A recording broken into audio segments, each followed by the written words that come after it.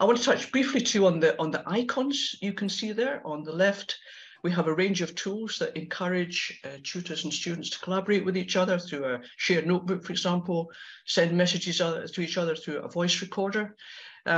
We have a lot of data, which Thea will talk more about later when she discusses the management side of the projects. So every time your learner logs on, you know what's happening. You can see the activities they're doing.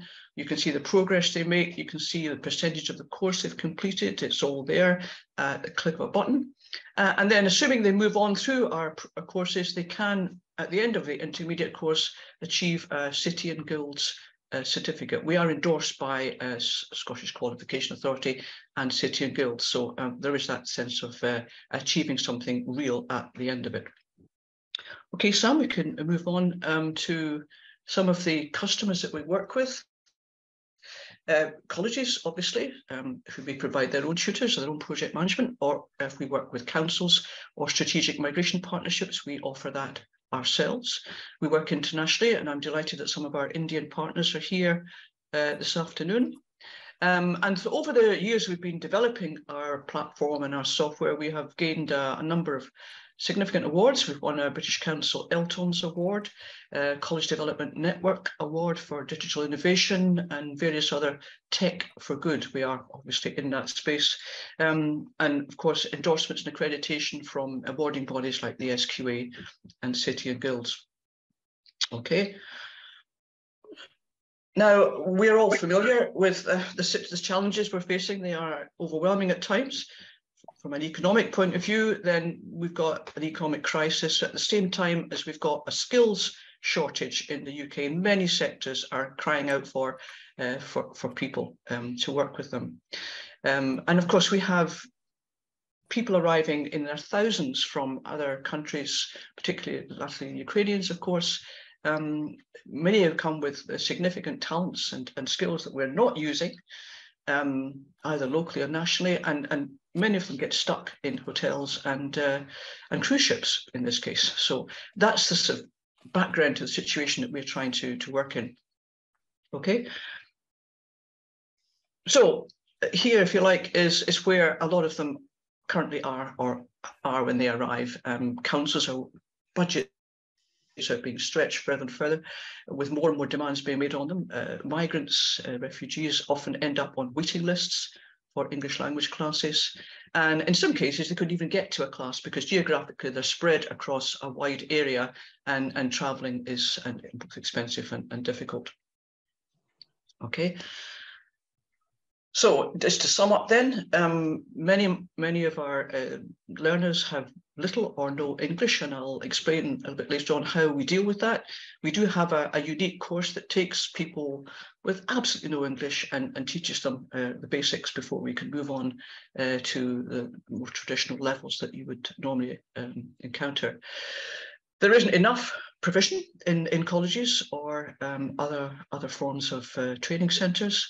And so therefore they do get stuck, unable to communicate, and most of them, of course, are wanting to find work to be able to lead independent lives. And we have particularly exciting example that Thea will talk about later, when we can work with an employer, just how we can provide that end-to-end solution from no English through eventually to finding suitable work. And that is done through the Digital Learning Hub, and we'll go through the various steps of establishing their English level, giving them a balance between self-study and live teaching, ideally more than 1 hour a week. That's the minimum that we've been providing, tracking their progress and taking them from a basic level to independent user, and hopefully moving on then to employment. Thanks, Sam. Can we move on to the next one? Right. Okay, so what I want to do here is, again, just to outline briefly that we're not talking in abstract terms here. We have been working very closely with a couple of partners.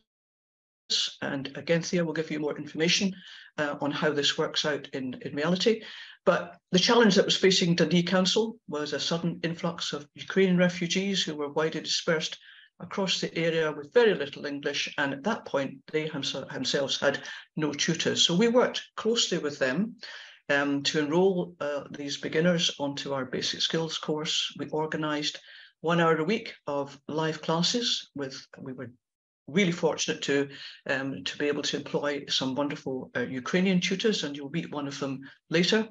And what I was saying about being able to make progress quickly, with 3.5 months later, we had moved 42% of them from the beginner stage through to the intermediate stage. Now that might sound rather ambitious, but we have the stats to prove that. We had moved over 90% of them from A to B level in listening and reading, and in all language skills, which we tested at the end, that's writing and speaking as well. Again, we had moved a significant number from beginner to a higher level. And the resourcing that required was, from our part, 3 tutors, a project manager, our platform, of course, and our software. And on Dundee's side, we had 1 or 2 people helping there with the onboarding and also looking at the progress that they were making. Okay. So what is it we've actually got to help in practical terms? Then we have I've mentioned the digital learning hub. It's effectively a learning management system we've developed just for English language learners. So it's designed to be simple, easy, intuitive, and not this massive, a huge VLE or language management system that learning management system you might find in a large college. So from an admin point of view, you've got complete control over your learners. You can bring them onto the platform. You can take them off when they're finished, and manage them in groups and assign tutors to them and so on. And there's a comprehensive knowledge base to help you answer any questions you might have in relation to that. Okay. And then from a teacher's point of view, there's a variety of tools that we've given you to have that kind of relationship and nurture that personal experience that you can have with a class to some extent. We can give you a shared notebook. Kathy will talk more about that, a voice recorder, and the ability to send messages anytime that's suitable. And in terms of the actual curriculum, if I go back to that one for a moment, Sam, we've just recently digitized the whole curriculum. So it allows you to find very quickly an English level and then a teaching point that you might want to have in a particular lesson or for a particular student. And that's a resource that is at your fingertips across our beginner course and our intermediate course. Okay. And then I mentioned this briefly, at the beginning, we do test at the beginning to see what their level is. We have a short test for reading and listening, which is auto-marked. And we can also bring in at the end a full test that also marks writing and speaking. And in both cases, it will route the learner onto exactly the right part of the beginner course or the right course, depending on their test results. Okay. So here is the course that has been most in use at the moment. It covers all ages, as you can see, from children through to adults. It's designed to be as interactive. Every screen has something for them to do. They follow a journey around the English-speaking world, and they hear different accents, so it exposes them to English as a global language. They gain certificates, and as they move from one level to the other, and we motivate them. It's very important. Obviously, there's a lot of learning to cram in at this stage, all the letters, all the sounds, through games, animations, and rewards. And you'll see a bit more about that later. Okay. And then our intermediate course does a similar thing, but this time particularly relevant for people coming to the UK, because we do focus on a journey around the UK where they learn about the country, life in the UK, if you like, as they're learning English. So there's over 300 items they can explore about famous people, places, traditions, history, and so on.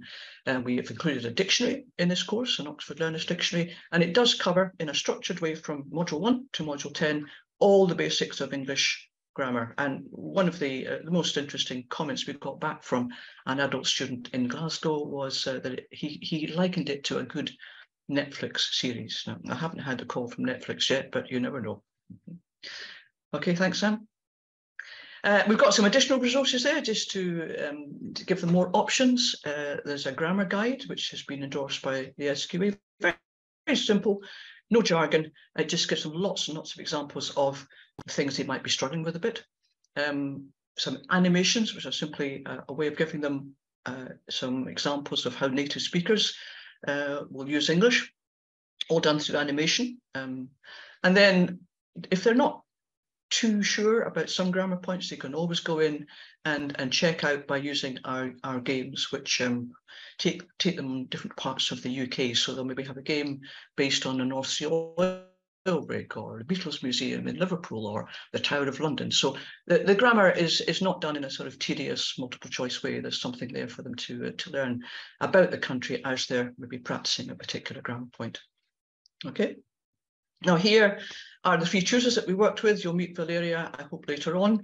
They were a fantastic addition to our team when we were working with Dundee Council, and were able to just provide that extra pastoral support that is very important as well when people are settling into a totally new environment. Okay. Now I want to move on very, very quickly to another important partnership that we developed with East Midlands Council, and in this case we had a big employer working with us as well, the NHS, and that made a massive difference to the journey that we can take learners on. Here we were working with a group of Hong Kong nurses in the UK who required, it was a really difficult exam, advanced level exam, they had to achieve before they could think of applying for a job. So we've developed a very interactive scenario-based course leading to a mock exam, which then lets them know if they're ready to take this particular Cambridge exam. And Thea will tell you more about that later, but here is an outline who we're working with, East Midlands Council and the NHS. We were helping, hopefully, to solve the huge recruitment crisis there is in the NHS at the moment by just getting over that initial barrier of a compulsory English language test. Again, our solution was not just simply software, but we provided project management, and we provided, very crucially, 2 very, very specialised OET tutors who help students with the format of the exam, the mock exam, and also with some of the issues they were facing in their day-to-day lives. And I will leave more of the outcomes of that, but you can see at a glance there what success we were having. The success nationally in the OET exam is very low at 30%, and already we are more than double that with the small number that we've been working with so far. Okay. Right, just to round up then, I just want to summarise, we bring a lot of these points together by saying that this is a joint effort. We can't do this on our own, which is why we are so happy to see so many of you here this afternoon to work with you and to help you support the learners that you've got in your area. So whether we're with the council or with a strategic migration partnership or with a college, we've got a solution that is flexible enough to allow us to do that.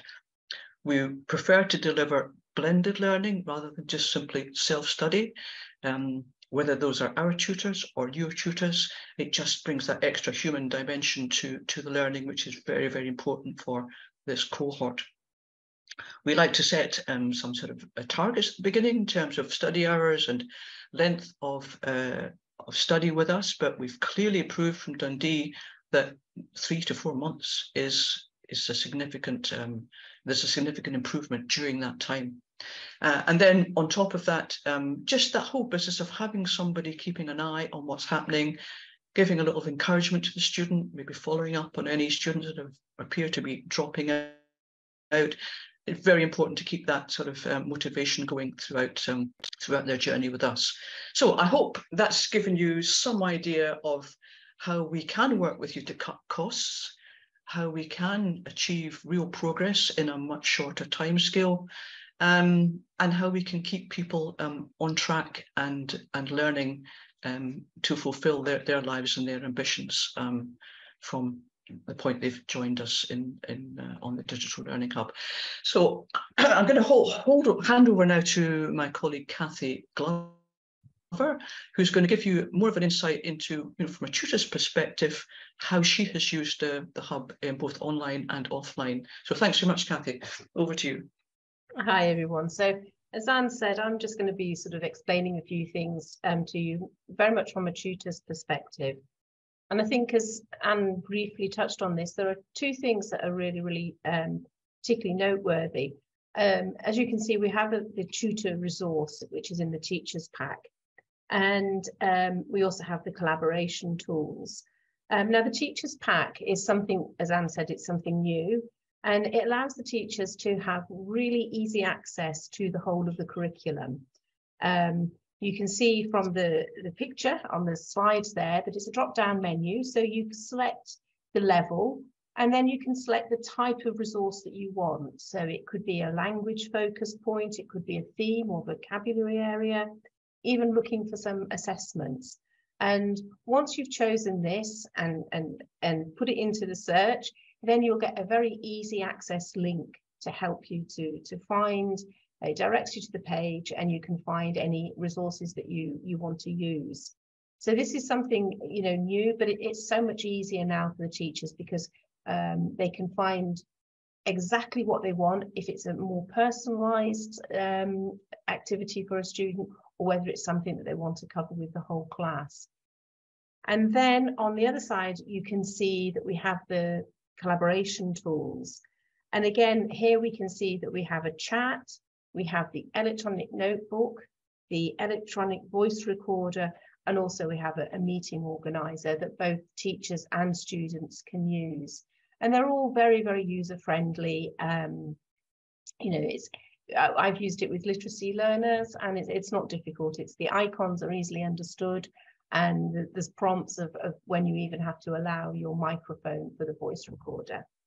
So if we move on to the next slide now, I'll just go into a little bit more detail here about the two that I particularly like are the electronic notebook and the audio recorder.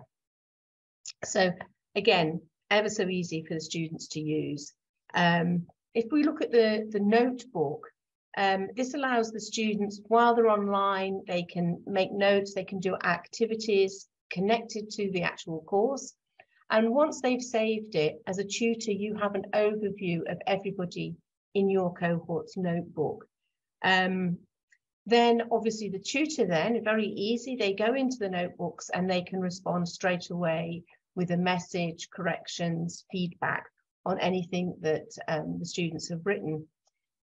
This is particularly easy because, you know, a lot of online courses, you're trying to get your students to email you work, or, you know, yeah, it's an excellent way of actually getting the students to get the work to you, because sometimes they can do the work, but they fall down on actually, how do I get this work to you via an electronic method? And then the audio recorder, that's excellent for the students, because it's great speaking practice. Sometimes if you're working online, it's quite difficult to get individual students to feel confident enough to answer. But the students is recording in their own time, in their own personal space. And the joy of this is then that the feedback can be very personalized. So you can help students correct their pronunciation by modeling, and even their intonation. And with both of these, the tutor can also give, as Anne mentioned before, the tutor's role can be slightly pastoral. So you can also offer messages of encouragement, send them, you know, a voice message, which is very personalized. And I think for the voice messages, this gives students access to meaningful listening practice as well. So let's move on now as well to look at the next slide, which is using the hub within the classroom. And what I'm going to speak about using on the classroom, you can also actually use online if you're doing, say, a Zoom lesson or using Teams. But this particular experience in a class setting is really useful with low-level learners. When you're beginning to get them onto the courses and everything, it's good to get everybody set up in the classroom. Students can work together, or if they prefer to work individually. But as the tutor, you can just check that you're there to make sure that everybody's on board, that they've understood. Sometimes going right back to the beginning, make sure they've written down passwords if they need to. And you're just being able to see what everybody's doing. You can also use it if you have the facility to have a sort of whiteboard that's connected in the classroom. You can also have the students watching, joining in together. And I think this helps you to make sure that everybody's on board and they can all see what they're doing. So it helps with continual assessment as well. You can see how the students are interacting, and you can bring some of the resources. You know, I did this when we were in the pandemic. I had, you know, it was online with Zoom, and I opened it up and the students were calling out the answers and everything. I could just see how everybody was doing.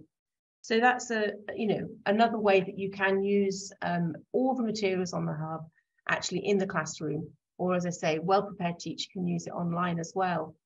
Can we move on next to the student engagement? That's the final slide from me. And I think it's really important that we remember how important student engagement is, and we have to try and encourage the students to become independent learners. That's one of the important things about any course online. And what's nice is the hub gives the students the opportunity themselves to have a look around, to use a variety of supplementary resources. It does help to keep the students engaged, and it can offer them consolidation exercises. Another thing that's really important is that the students can actually see their progress and their achievements. And as you can see, this can be easily monitored by the students as they go through the course. It's not wordy for low-level learners. It's absolutely user-friendly. They can see how many of the sections they've done and what they've still got to do. And then a final thing that I think is nice is that the students can also earn their digital badges, and they've got rewards as well that can be collected as they go through the course. And I think for a lot of students, this kind of can add a personal incentive and a challenge for them as they work through. So there's lots of areas. The one thing that I would say as a tutor, you know, make sure that you know the course. The better you know the course as well, the better that you can help your students and the better that you can support them and encourage them.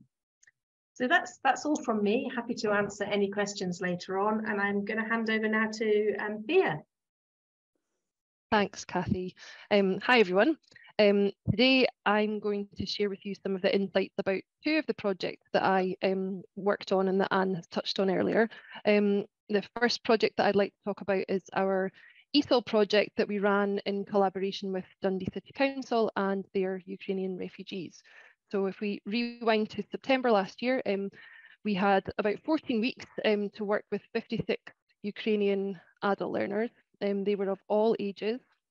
Some were in their 20s, others in their late 60s, many of whom living, you know, with hosts, or some living in hotels, some with and without Wi-Fi.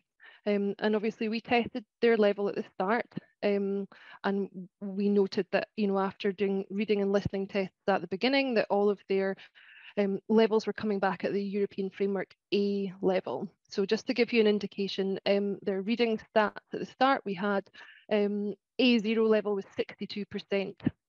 And for listening, we had A0 level about 23% at A0, sorry, and A1 30%, and A2 were 46%. In those 3 months, just short of half of the cohort, so 42%, completed our first course, our Journey to Basic Skills course, and they've then progressed on to the next course. And they also had, in addition to that, they had 12 weeks of English tutorials online with our tutors. Once they'd finished basic skills, we tested them again post-course with their full English skills test. And we were noting that, you know, 100% had improved their listening level, and 92% had improved their reading level. So post-course, just to kind of give you an idea, 46% of students, their reading level was a B1, and 85% of students, their listening level was either then a B1 or a B2 level. In terms of what for me stood out about this project, I felt it was really flexible, it felt responsive, it felt unique that we were able to give them the ability to work weekly on an online basis with our native Ukrainian tutors. You'll be hearing from Valeria shortly, and I'm sure she'll tell you her experience. And in terms of to give you an idea of the time commitment of these users, we asked, our learner agreement that we ask users to commit to is a minimum of 3 hours a week, and some of them gave that and some gave more, obviously, or much more in one case of one user. We had one user who'd studied 138 hours on their basic skills course, so they were averaging kind of 9 hours a week. But in general, the average time per user was 35 hours across our basic skills course. In terms of looking forward, we continue to work with Dundee and their admin team, and the learners continue to have access to the platform. So they're still working away and able to finish basic skills and now onto their Journey to English course. The second project that I'd like to share with you was our OET pilot that Anne mentioned, that was run in partnership with East Midlands and the NHS. And this project specifically obviously was targeting those Hong Kong BNOers who'd come from Hong Kong to the UK. So we had people with a lot of nursing experience, and we had a longer period of time to work with them. We had 6 months, and we were offering 20 student places to work with these individuals from June of last year until December. Just to give you an idea, half of them at the beginning of the course were enrolled at B2 level, so they went straight into our Destination OET course, and the other half, after testing, their level was more at B1, so we asked them to start on our Journey to English course. To give you a bit of background about the demographics of this group, we were working with, in the end, we signed up 19 users, predominantly female to male. It was a ratio of 3 to 1. We knew that they were older learners, mostly in the sort of 41 to 50 age bracket. Many of them were unemployed at the course start, and they had lots of different barriers to learning, for example, childcare and family commitments. But we also could see that they clearly had a lot of nursing experience under their belt. So collectively, that cohort had, I think, more than 300 hours of nursing experience. As Anne mentioned, the offering here was another blended learning course. Students were able to work through the platform independently, but they were also working with our specialist OET tutors in addition. And behind the scenes, they had me chasing them up, probably emailing them and keeping on track of them, you know, monitoring their progress, making sure that they had regular student communication, and then liaising and feeding back to our stakeholders with reports and weekly progress to make sure that they felt involved and that they were getting that feedback that they needed. I think in terms of the uniqueness of this programme, it's blended. It means it fits in with their lives. You know, these were clearly very busy people who needed that flexibility, whether they were commuting or at the bus stop, whatever they happened to be doing, they needed to be able to access the course, you know, as and when suited them. And to give you an indication of time commitment, one learner had spent about 40 hours studying on OET to give them a successful pass. So Anne touched on the results earlier. We've had 4 learners of this cohort pass this OET exam. So we're looking at, I think it's a 66% pass rate so far for all those who've sat. And we're currently monitoring the others as they book and sit now that they are gradually becoming exam ready.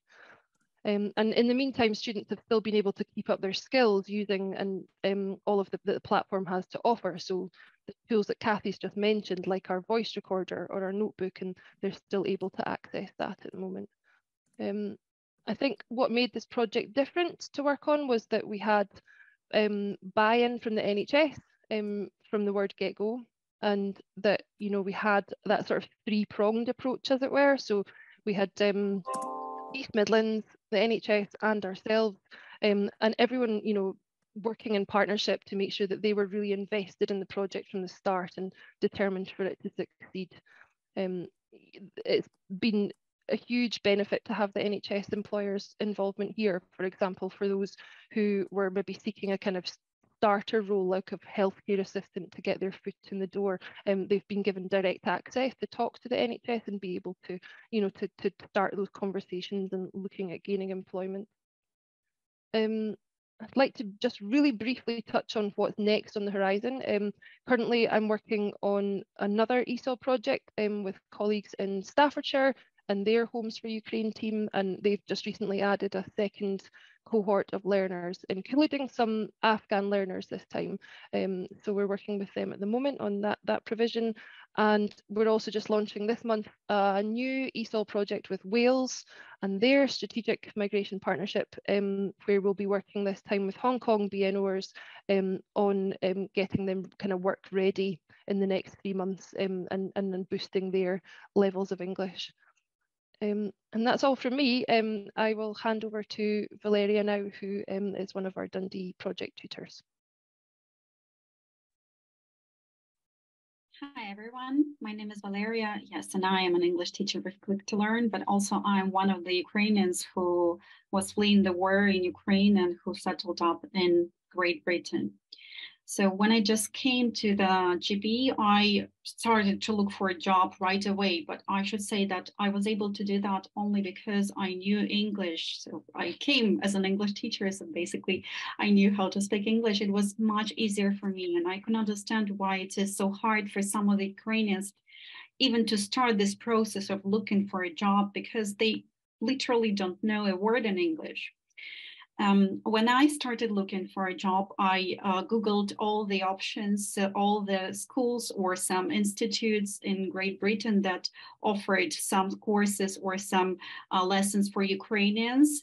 And that's how actually I found Klik2learn. And when I found out what kind of service Klik2learn has to offer to Ukrainians, I thought, wow, that's something really, really different from the others, because it's not the regular English class that you have to attend in person. That's something that you have right there in your computer or in your phone, and it's always with you. So you have an access to all the materials. Everywhere you go, you can check on the new words when you're in the bus, for example. I find it very useful for people who just came to another country and who are trying to like, I don't know, to do their best in this country. So the only problem that I saw at that time when we started, for example, working with Dundee Council, is that a lot of our students were elderly people, and it was hard for them to understand how to use the materials. But actually, according to what I saw with Dundee students, it took them very short time to learn how to use the digital hub and to learn how to do the exercises in this learning material. So don't worry about that. Overall, I'm really, really happy to be a part of this process of teaching Ukrainians, giving them the opportunity to become part of English society and to contribute to everything they can do. So thank you very much. Now I'm ready to handle to our next speaker. Kate, please. Thank you very much, Valeria. Hi, everybody. My name is Kate Pino, and I am an OET tutor for the program that Anne and Thea have described. I was working with the students until recently, until the end of the pilot in December. I still have some contacts with those students. And with the whole support of the whole team, we were able to accompany the students through the Destination OET program pilot. So we met the students in small number of live webinars, and then I intervened with the students in tutorial context. And then Thea behind was in very regular contact with those students. And as Thea mentioned, they're very highly skilled, experienced nurses, and success in the OET is a big hurdle for them when they get ready for their new career in the NHS, or new stage of their career in the NHS. And as Anne mentioned, the standards for the test are very high, and the success rates are relatively low for an exam like this. It's a very difficult one. So because the students are dispersed around and about, it's very hard for them to get to any classes in college, if there are any available. And so they tend to study at home.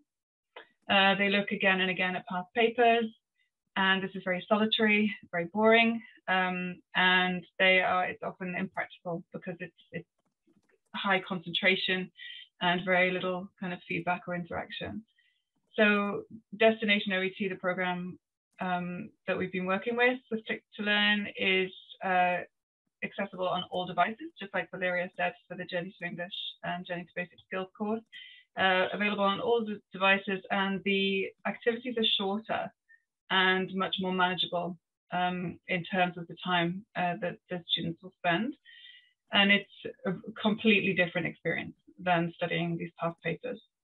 And it fits around the nurses' daily lives. They can see the amount of time it's going to take them to do an activity. And so it's really very much based on fitting around their needs. Importantly, I think to mention is that Klik2learn's focus on vocational training means that my colleagues were able to transform those materials very effectively into these real life scenarios. And so the program provides an opportunity for students to prepare for the exam, but also for the workplace after the exam.